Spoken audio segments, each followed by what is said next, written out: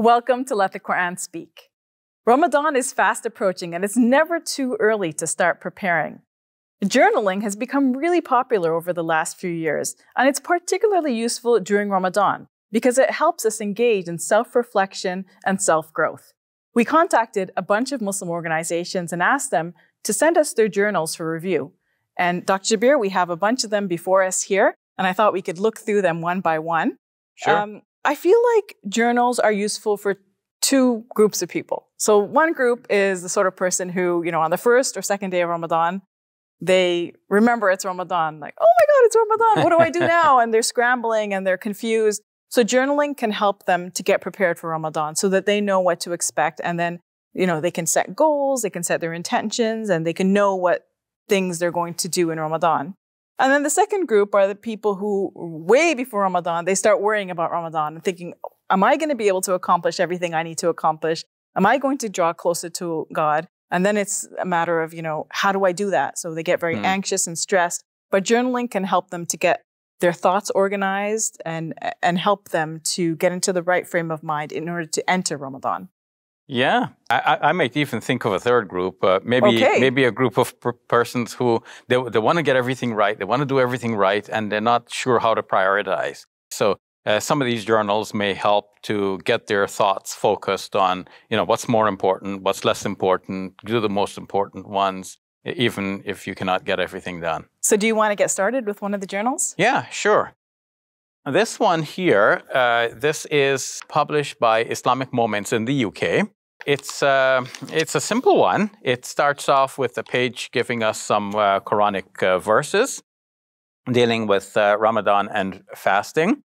And then it goes into a number of hadiths on the virtues of Ramadan. And then it helps us with thinking ahead of some reasonable Ramadan goals, like, for example, strengthening ties with relatives, which is a reasonable goal, Safiyyah, as you can see here, strengthening ties.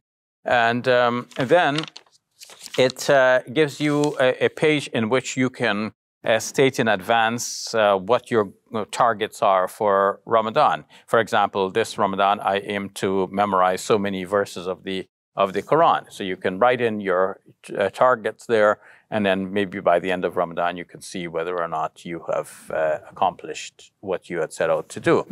And then it has some interesting tips about, for example, avoiding consuming fatty foods, avoiding acid-inducing foods, and so on. And then take a nap during the day, because that will help you with the night prayers and also even for the rest of the day when it comes to the fasting. So some reasonable tips like that are very important. Then most of the book are just lined pages for those who are more prosaic and they want to write a lot.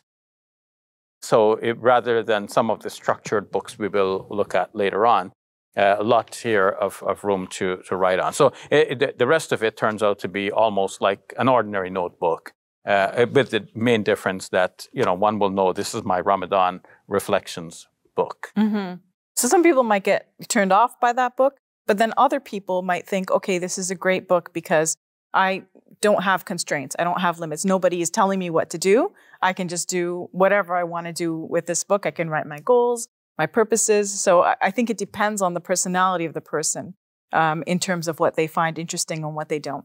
Yes, definitely. I mean, there's a book here for everyone. Exactly. So here's Ramadan Journal. It has a really pretty cover. So this is it's by a company called Muslim Journals, and it's actually created by a woman named Zakiya Ali. And this book is really simple. So what I like about it is that, sometimes when you have a Ramadan journal, Dr. Shabir, or any sort of journal, it's really intimidating. Like it's very pretty and fancy and sophisticated, and you don't really know how to start. You don't even want to mess up the pages, right? At least that's how I look at it, right? So when you have a book like this with like smiley faces and little, letters and circles, it kind of encourages you to leap in. So yes. I like that about this book. This book could also be really great for a child, a mature child who wants to track their Ramadan goals. So I like that book as well. Okay, let me do the next one. So this one is called myRamadan, and it's nicely spiral bound, which is very nice because that means it's going to lay flat and it'll be easy for you to write on. It's the only one in our collection that is spiral bound. Yeah. Yes, this one is produced by Dukan Afandi in Canada, and though it is spiral bound and good for writing on, it doesn't leave much space for writing. But this will be good for somebody who doesn't want to write much; they just want to tick off the various accomplishments.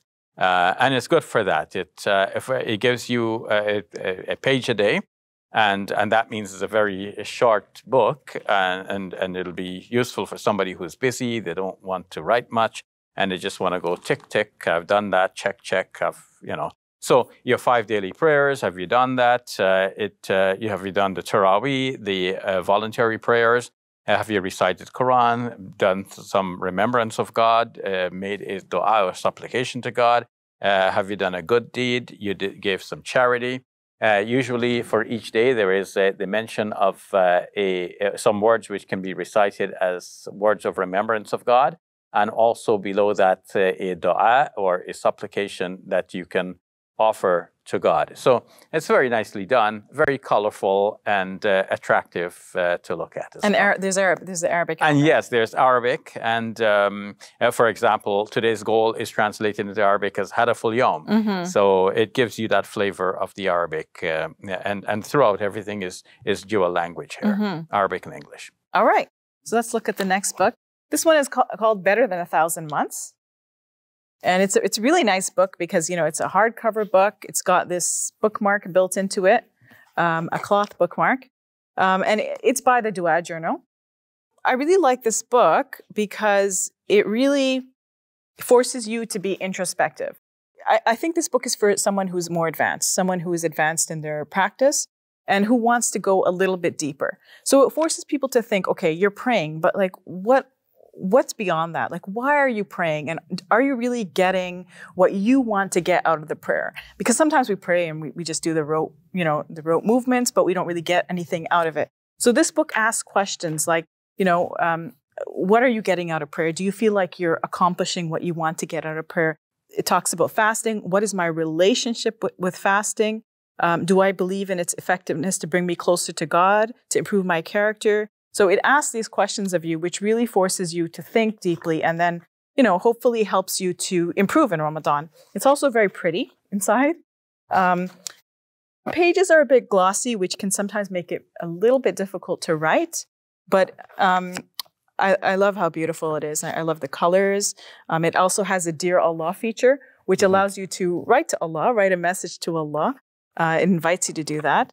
And it has, every day it has my intention for today, my top 3 priorities, a schedule. So you can put, what time you're going to be doing certain things. Because, you have 24 hours in a day, but sometimes if you don't think about those time slots, the day can you can pass a whole day without accomplishing anything. Very true. So it's a great book. I love this book. Yeah, let me pick up the next one. So this one is called Ramadan Revival Journal. And it is published by Imam Ghazali Institute. Oh, you know it already. Yes. Imam Ghazali Institute. Yes, exactly. And sent to us by Firdaus Books. Firdaus Books, which is in Brampton, Ontario. Yes. Okay, so this one actually is very nicely done, very nicely laid out. It gives you a chance to write your goals at the beginning before Ramadan starts. And then it gives you an idea of the big picture, the whole month at a glance.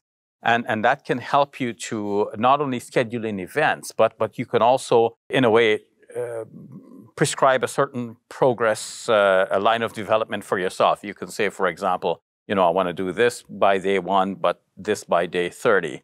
And it gives you a way of apportioning the Quran's recitation throughout the month so that you can complete the Quran according to your desire. You want to complete it once? Well, each day it'll be easy for you to recite just 4 pages after each one of the 5 daily prayers. So if you recite 4 pages after each one of the 5 daily prayers, that'll be 20 pages. That'll be 1 juz or 1 part of the Quran. So by the end of 30 days, you've recited the entire Quran.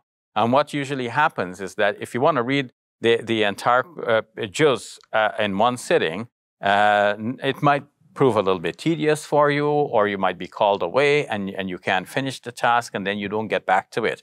But by putting your mind in motion, that after each prayer, which most Muslims stop for anyway, then you just recite 4 pages, which will take a few minutes, then you will easily accomplish this task. So it's very well thought out. And what is interesting about this, Safiyyah, is that you see it's got the QR codes, which you can scan either to watch something or listen to something. And that gets you immersed into the whole program. So it's not just simply a book to read, but it is a book to interact with, especially with these QR codes. So this is well done. Mm-hmm. Okay, so here's a book, Ramadan Planner and Qur'an Journal. And it is by Rayhana Ismail. So she created this. And she has a company called Ray of Light Design. Her book is also conveniently on Amazon. What I like about this book is how complete it is. You know, it begins, for example, with du'as of the Prophet, supplications of the Prophet in the beginning.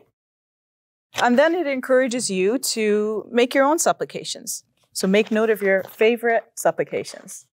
So I like that it invites people in, and Dr. Shabir, it encourages people to kind of take part in the process, not just to regurgitate or to memorize or to think about what somebody else is providing for you, but also encouraging you to think through, you know, your own du'as, for example. And there's a lot of blank pages in this book. They have a really interesting feature, which is called self-care. So, which is not necessarily in all of these books. So it asks, what are your health goals for the month? What are your action plans? What are you going to do to make those health goals a reality? It talks about diet, nutrition. It gives recipes. It has a 30-day meal plan. So, you know, from day 1 to 30, you can getting hungry already.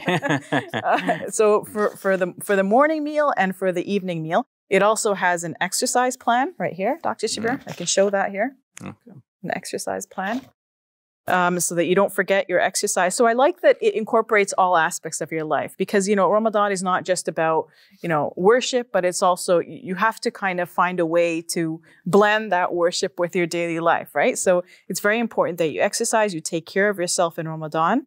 What else? It also has an Eid feature. So for Eid, what are you going to do? What is your shopping list? What are your plans for Eid? What are you going to cook? What gifts are you going to buy? So that's really important part, because sometimes, you know, towards the end of Ramadan, you get really confused about what you have to do. So I like that it includes that. But what's really interesting about this book is it has a Qur'an part. So the second part of the book is focused on the Qur'an.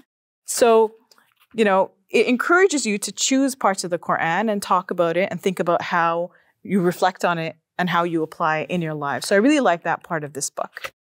Interesting. And speaking of the Quran, this last journal is actually a Quran journal. It's called the Quran Journal. And it is published by... The Dua Journal, The right? Dua Journal, yes. The same people who produced one of those other books that we looked at. So, you know, their website is duajournal.com. Now, what is this? This is not just a Ramadan book. This is to be used at any time during the year. It has pages that are organized around themes of the Quran. So, for example, there are passages in the Quran that deal with parables.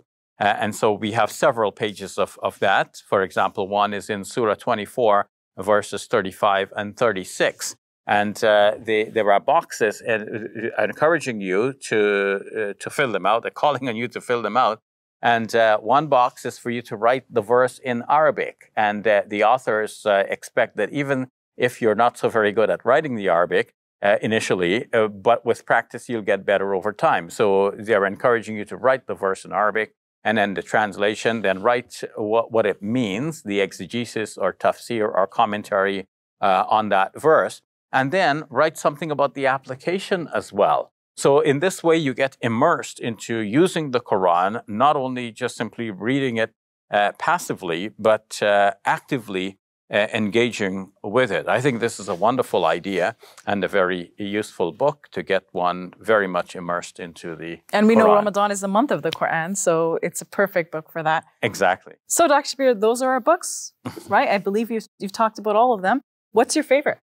Well, there are so many good things to like about so many of them, and we didn't even touch on all of the good features. For example, some of these tell you make sure you get enough sleep, and even gives you a box to track whether you're getting enough sleep, which is also important for Muslims, especially where we're in the higher latitudes and the days tend to be long, nights tend to be short. I especially like this one, which my mind is on because the Quran is my subject. I love to read the Quran and to study it. We spoke about this one that I looked at previously.